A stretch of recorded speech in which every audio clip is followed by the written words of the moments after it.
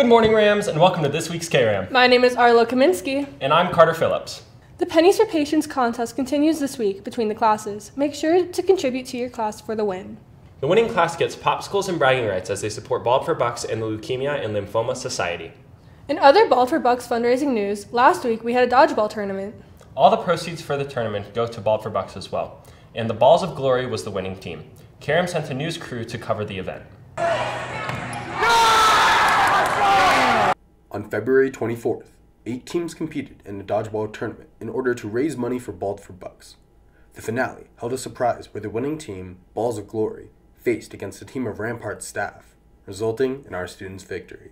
We said go. Both teams had to go to the right side to get 3 dodgeballs each, and that kind of alleviated the overstepping the lines, grabbing the dodgeball at the same time, running into each other, so it's kind of a safety thing. We were dialed in, man. We were ready to play, locked in on our game, but at the end we kind of got sidetracked and got too distracted. I think we did really good. We were the underdogs going into this. Everybody was like, we're going to destroy the soccer boys, but you know what? We came out and we performed. That was one of the strengths of our team, is we were all very diverse in our skills, and so no one ever carried. I would make like bigger teams, like make sure you get players to like help you get the balls that like roll.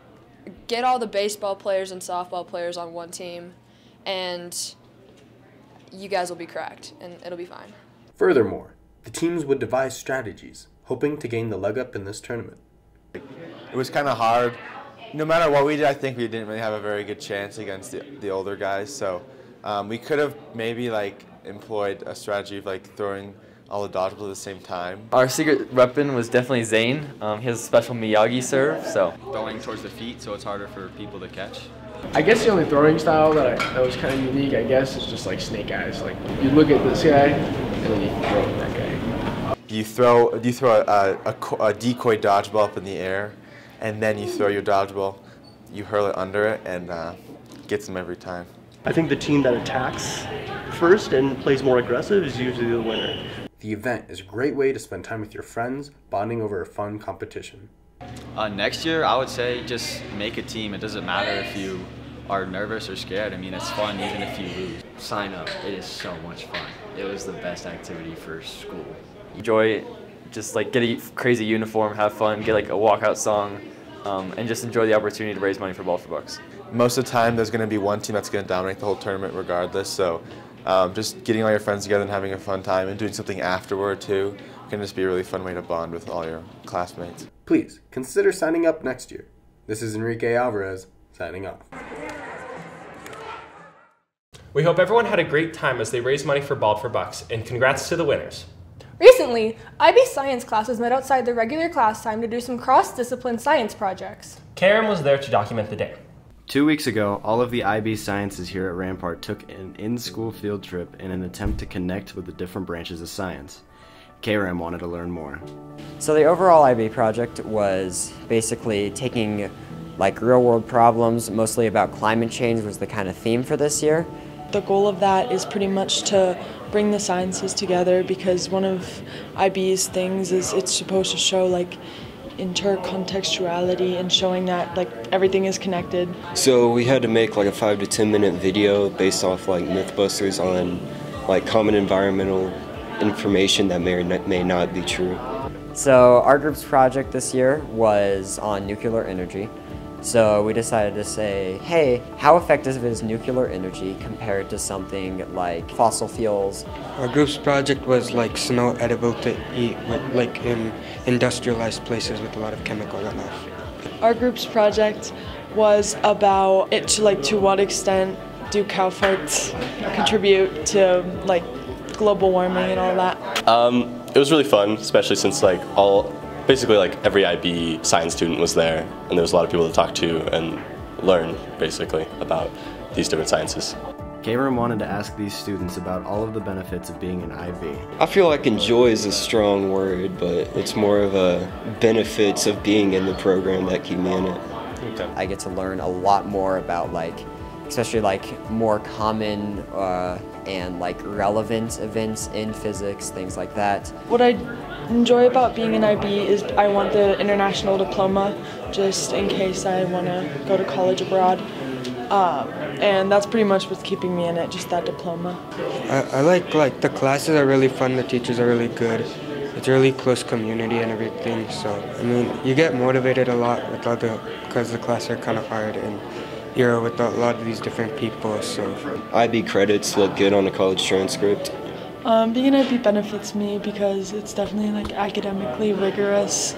So I don't know, it's probably just to some extent preparing me for college. But to recommend IB class to somebody, I would probably say number one, IB physics. If you're thinking about doing an advanced physics program or anything like that, IB physics is for you. It might be tier years, but you're going to go a lot more than depth, and then just doing like AP Physics 1, AP Physics C. Just like time management, keeping up with everything. However, the teachers are really kind. I won't say that they're going to be forgiving, but I will say that they will work with you the best they can in order to help you achieve your goal of getting your diploma. I recommend staying on top of your work because the workload is pretty prominent. Thank you, Rams. This has been Sage Kawamaya reporting for KRAM. We hope everyone enjoyed learning about the different types of science and made some strong International Baccalaureate Group 4 projects. Speaking of the laws of science and physics, the drafting class had an engineering exercise yesterday. They built bridges from balsa wood and then tested them to see how much pressure the bridges could withstand. What was it? Oh, it's actually close. It went higher. 23. You may know about the drafting class that Rampart offers to students. But did you know that this semester, Rams are doing something a little different? Students are designing and building their own bridges using their knowledge of architecture.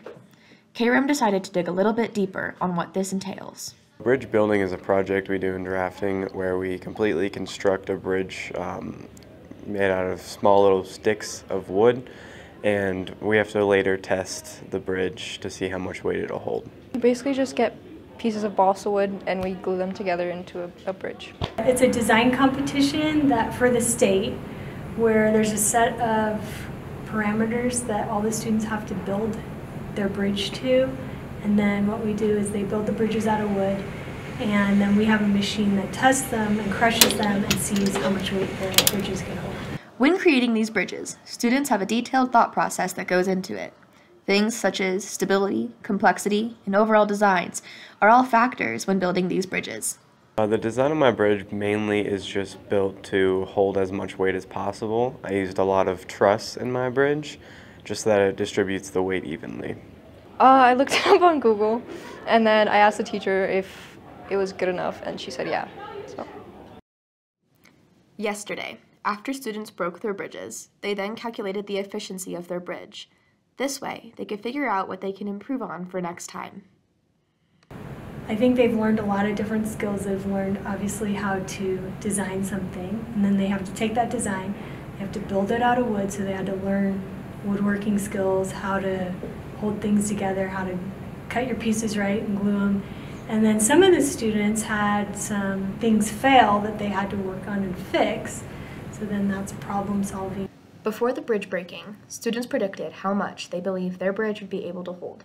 Probably not a lot. I'm guessing like 50 pounds. It's a stable bridge, like it's compact and it's heavy, but I feel like I didn't glue it properly enough to hold enough weight type of thing. So hopefully it holds a lot, but I don't think so. We wish you luck on all of your future endeavors in the drafting class, Rams. This has been Maddie Spooner, reporting for KRAM. Truly, our community is getting closer every day, tearing down walls and building bridges. On March 3rd, our RHS choir groups went up to Greeley for a college-level singing clinic offered by UNC. They sang together to get critique and feedback at the clinic about how they can improve as musicians. With a concert last week and a trip to UNC Greeley, the choir has been very active the past few days. KRAM asked a few members why they joined. I joined choir because I wanted to have more expression with myself, and I wanted to show off talents and have more fun, make friends, and it was a good opportunity for stuff like that. I joined choir because I've been doing choir since I was in elementary school, and I've always found it pretty fun to just sing along with people that I get along with. I joined choir because I like the unity aspect of it. It's essentially one voice, so everybody works together to create this one full voice that speaks to you, and you can do different songs, and it's very diverse, but it also has a bit of like a point of connection between it all, and so I think that's what I like about it the most. Kram also asked what happens at choir rehearsals. We sing in choir. We do concerts like 4 times a year, and it's just a super fun activity to do. I learn how to sight sing and read notes. I sing songs. We work on singing arrangements from other people. Sometimes it can be pop songs that we requested, or it'll be something original that I've never heard of. But either way, I do like a lot of the songs that we do there. CHASA is an upcoming event for the choir. Here they perform their music for judges and receive feedback. Kram asked a few choir members for their thoughts. CHASA is a kind of a competition, but it's not really a competition. We are like getting judged on our performance of different songs. We are basically judged in different categories, and then we do a little clinic afterwards. So CHASA is like a great opportunity to work with clinics to learn more about your voice and see like what you need to work on, what you want to move on with, and what you could do in the future. Learning more about what you could do to improve yourself for future stuff like All-State and stuff like that. Last year we sung some of our songs in front of judges and then received feedback, and he worked with us. One of the judges came up onto the stage, and he basically taught us some new things that we could apply to our music, and then we did a little sight reading afterwards where we sight read some kind of simple music, but it wasn't that simple. I'm so excited to do this again because now that I know more about what they're gonna do, I'm like excited to be like, whoa! Make sure to wish choir good luck on this year's CHASA Rams. This has been Logan Bear for Kram, signing off.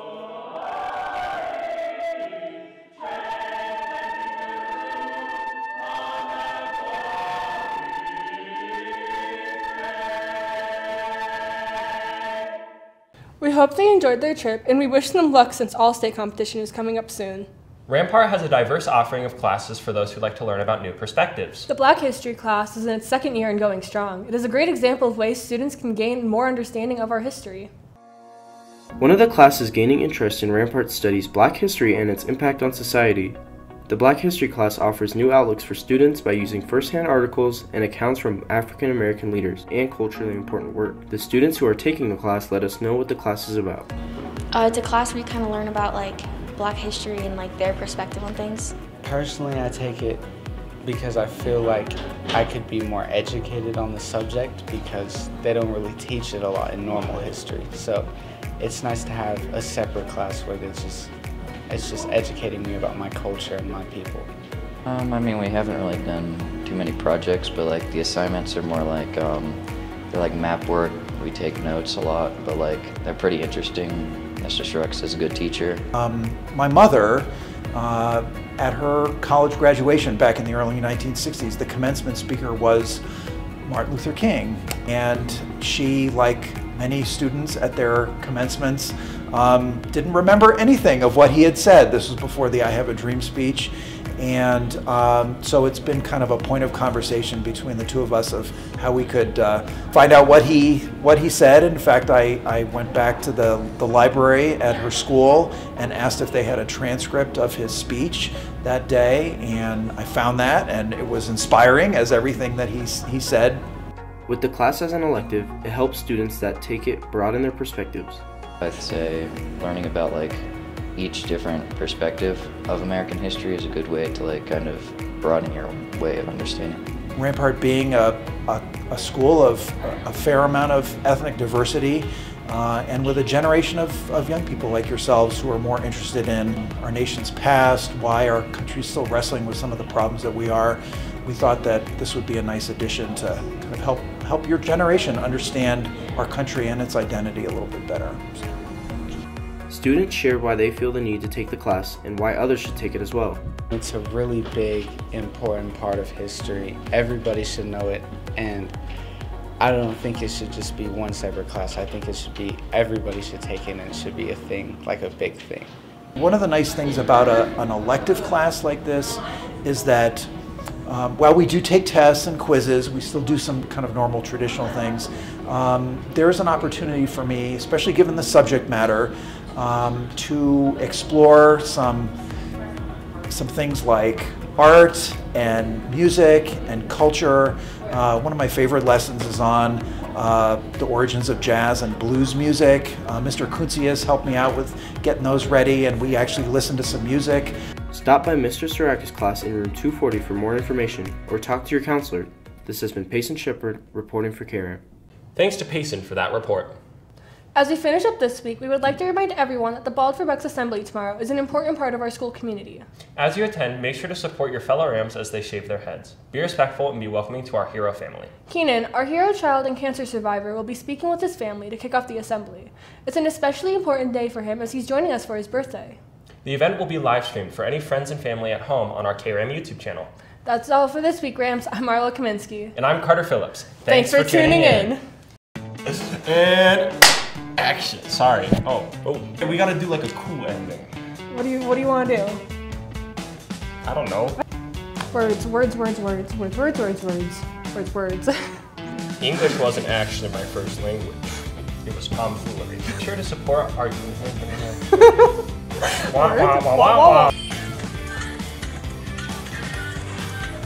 To be or not to be? That is the question. Yeah!